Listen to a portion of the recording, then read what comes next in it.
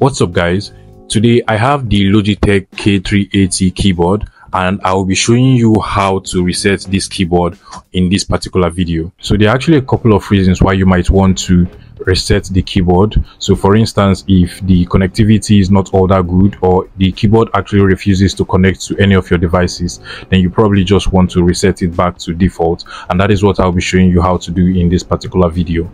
Okay guys, so this is my Logitech K380 Bluetooth keyboard, and for us to reset this keyboard, what you want to do is to basically make sure that the keyboard is turned on. So you want to come over to the side of the keyboard over here and just push this button to the top. So once you push it up, it will show this light showing that the keyboard is turned on.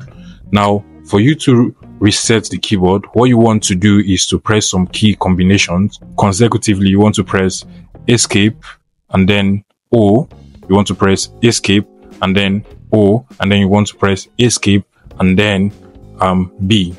Now once you press it, you can see that the three lights at the Bluetooth indicators here turned on. That shows that the keyboard has been reset to default. Now if you turn off the keyboard and turn it on again, you will also see that the three light indicators are also showing simultaneously.